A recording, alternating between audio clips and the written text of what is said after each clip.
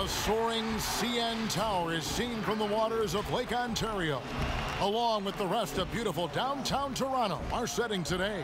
Thanks for tuning in this Wednesday. 2K Sports presents the NBA. With Brett Barry and Greg Anthony, this is Kevin Harlan, and David Aldridge will be joined. Hey, Dave. Well, guys, Klay Thompson is capable of being a... He loves playing there, DA, and they love him. Thank you so much. Now, Golden State's starting five. Green and Cauley Stein are down low. Curry and Russell are the backcourt set, and it's Thompson in at the three. And for Toronto, Siakam at power forward with Gasol at center.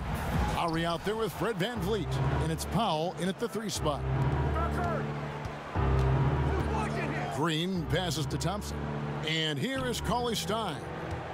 Marc Gasol picks up the foul. That is his first foul of the game.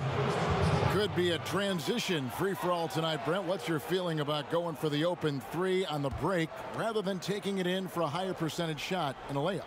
Well, nowadays we know that the three-pointer actually means more for any given team. Well, analytically, you're right. Analytically, yes. But Kevin, what I'm interested in is on a given night like this where we're going to see a ton of threes, what's the decision-making of the guy with the ball? Sometimes it'll be the point guard, it might be a wing player, but how smart is he at finding the right shooter at the right time at the three-point line on these fast breaks? Making those big decisions, you're right.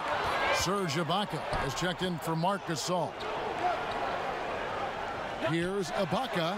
It's good from long range. Ibaka's got the first bucket of the night, a three-pointer for Toronto. Mostly a dunker early in his career, Ibaka has moved his game further out to the perimeter, which has dropped his percentages but raised his value as a floor spacing big. There are only a few players in the league who can hit a teammate like that in stride. A beautiful assist. Siakam trying to free himself up, and that one goes long. Stolen by VanVleet. Lowry for three. The Raptors rebound. Second chance shot. Ibaka against Green. Pass to Powell. Just 5 to shoot. That shot misses. The Warriors go the other way with it. Thompson right side. Wide open look. Here's Cauley Stein. The layup missed. I'm not sure where the lack of focus comes in there, Kevin. That's not like him. The defense is close, but there's enough space to score. Goes back up. And the rejection by Cauley Stein. Cauley Stein in great position to reject that shot. Green. And the layup is good after a nice lead pass. Uncovered at the rim, finding cracks in the defense here early on. Just really smart basketball and exploiting whatever holes that he's seeing right now in the defensive squad. Powell against Thompson, and Thompson throws it down. Nice to see when Klay Thompson's in attack mode. He's got defenses running at him every night to chase him off the three-point line. Well, whether you love him or hate him, you can't deny that Draymond Green is one of the more unique players in the league. There really isn't anyone else like Draymond. I mean, who does everything for a team but score. I mean, not only can he play all positions on both ends of the floor, but also to be the emotional leader. Truly a special player. First quarter of ball, almost 2.5 minutes in. It's Curry. That time on the assist by Russell.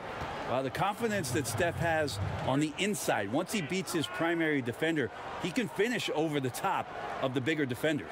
So, timeout called here, the first for Toronto. And for Steph Curry, certainly one of the best to ever play. Iguodala said last season, Brent, that he's already the second best point guard to ever play in pro basketball.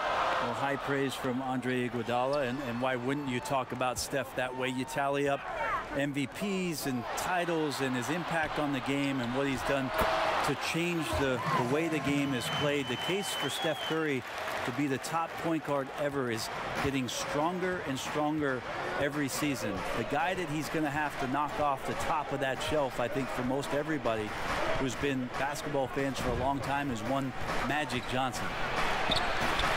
And it's Russell missing. Raptors trailed by 3, and here we go. Count that one from VanVleet. And so Curry will bring it up for the Warriors. And now we've got the intentional foul. Really no idea why you're fouling in a situation like that. You know, maybe there's some bad blood between those two. Hollis Jefferson's checked in for Norman Powell. Kevon Looney is checked in for Golden State. Alec Burks comes in for D'Angelo Russell. And first quarter, we're about 3.5 minutes in. An intentional foul committed, but for what purpose, Greg, I'm not sure. A scene of confusion right there. I can't imagine why he thought it was a good idea to foul there.